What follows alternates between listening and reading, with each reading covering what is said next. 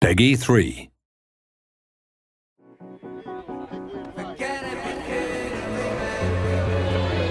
Welcome back to the latest developer diary for F1 2010.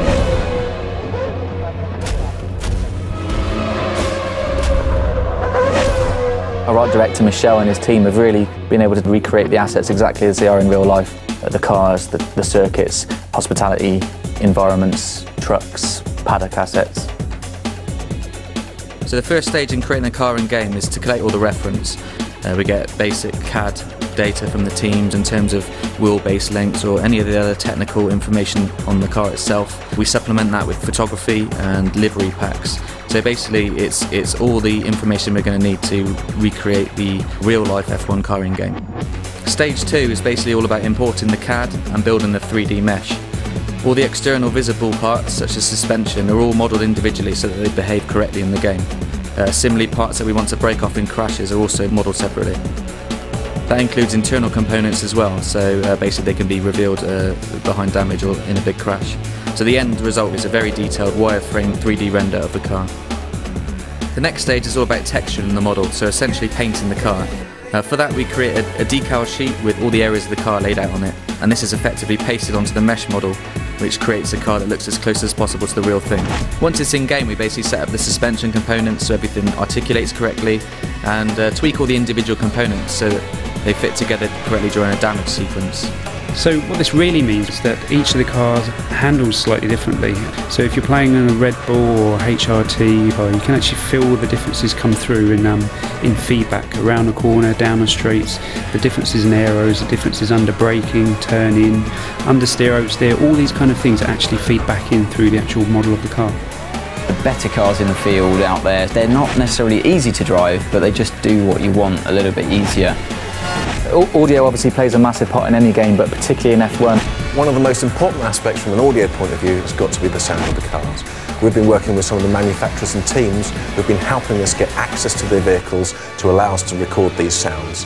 What you're hearing in the game is the sound of the car on the track. One thing that we noticed when we were recording these cars was that one car sounds like 3 or 4 cars going around the track. We've got a system in there now which is working in real time, where we model out the buildings and we say what material types of buildings are made out of, so reflections can be brighter or duller, and of course the distancing is calculated in real time as well, so it really gives you a sense of sound bouncing around. Creating the tracks for Formula 1 2010 is an amazing challenge really, because you can assume that the people playing the game are the most knowledgeable people out there. We're getting fantastic access to materials. We get as up-to-date CAD as we can achieve.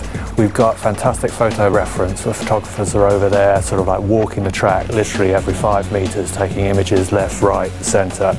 You want to experience that track as though you're driving around it in a real-world situation.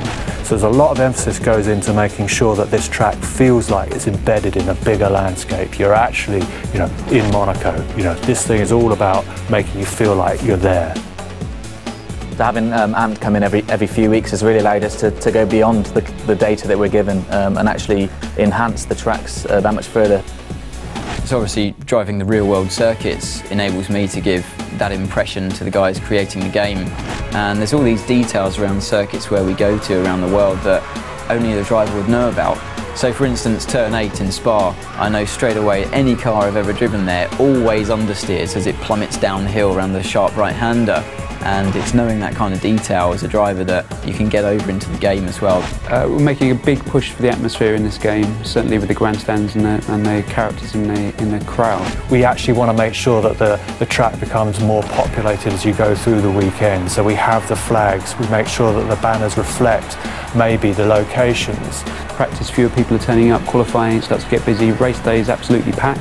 When you can see all the crowds cheering in there and their flag waving, it really adds quite a lot to the atmosphere of the game. The circuits feel really spot on, so it's good to see.